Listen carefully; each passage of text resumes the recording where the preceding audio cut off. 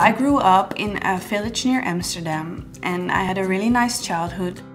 Because of my background as a dancer, I have a lot of drive. I didn't follow a regular education. I had regular classes and then I had to go to my other school to have dance classes until like 10 p.m. I'm really passionate about my family. My parents are really caring. They always supported me with my dancing.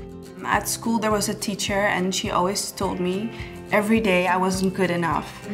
Now when someone tells me I'm not good enough, I don't even believe them. I try to prove them wrong, and that is what everyone should do. Like, never listen to anyone who tells you you're not good enough, because you are.